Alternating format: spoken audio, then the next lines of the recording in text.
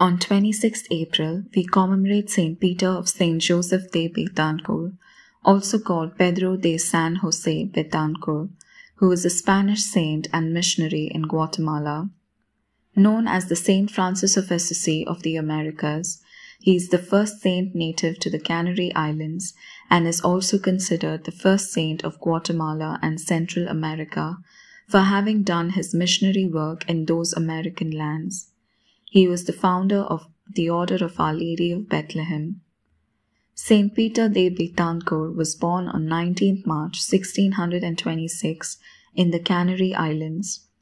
Peter was a descendant of Juan de Betancur, one of the Norman conquerors of the Canary Islands. His immediate family, however, was very poor, and he started work as the shepherd of the small family flock. His parents raised him soundly in the faith, and his contact with nature nurtured his deeply contemplative soul. As a young boy, Peter learned to see God in everything around him. When Peter heard about the miserable living conditions of the people of the West Indies, which is present-day America, he felt called to take the Christian message to this land. In 1650, when he was 23 years old, he left for Guatemala, where a relative had already gone to become Secretary of the Governor-General. His funds ran out in Havana, so Peter had to pay for his passage from that point by working on a ship which docked at Honduras, from where he walked to the Guatemala city. Peter was now so poor that he had to stand in line for his daily bread at the Franciscan friary, and it was here that he met Friar Fernando Espino, a famous missionary who befriended him and remained his lifelong counselor. He found Peter a job in a local textile factory. In 1653, Peter realized his ambition to enter the local Jesuit college in the hope of becoming a priest. He showed little aptitude for study, which led him to withdraw. Here Providence once again helped him, as he met Father Manuel Lobo, who became his confessor.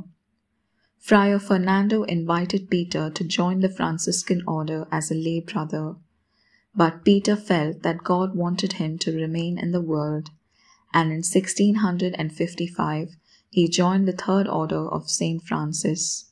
From then on, Peter dedicated his time to alleviating the sufferings of the less fortunate in the midst of inexpressible toil and difficulty.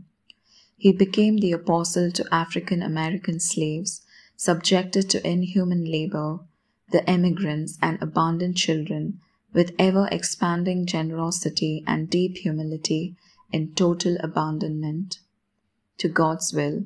Inspired by the charity of Christ, he became everything to everyone. In 1658, Peter was given a hut which he converted into a hospital for the poor, who had been discharged from the city hospital but still needed to rehabilitate. It was called Our Lady of Bethlehem.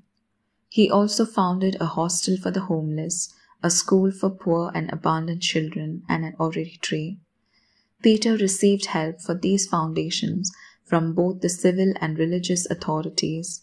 He begged for alms to endow the masses celebrated by poor priests, and also endowed masses to be celebrated in the early hours so that the poor might not miss mass.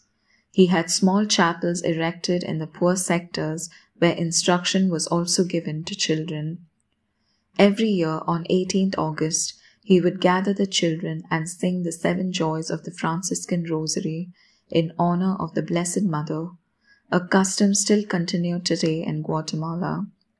He was joined by men and women who became the Bethlehemite brothers and the Bethlehemite sisters, and formulated a rule that included the active apostolate of working with the poor, the sick, and the less fortunate, based on a life rich in prayer, fasting, and penance. The Bethlehemite congregation was thus established. Peter died on 25th April 1667 at 41 years of age.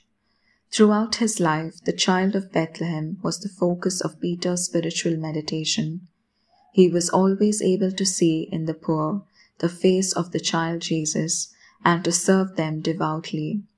He is known as the Saint Francis of the Americas. His life, marked by a heroic holiness, is a shining testimony of faithfulness to the hospital. Saint Peter was canonized by Pope John Paul II on 30th July 2002 in Guatemala. Placing all our petitions before him today, let us pray. Almighty Father, you distinguish Saint Pedro de Betancur precisely by the humble spirit and austere life with which he practiced mercy. Help us to generously remember the poor and marginalized in our prayers and material support, and that we may always teach the love of Christ by the witness of our lives. We make this prayer through Christ our Lord. Amen.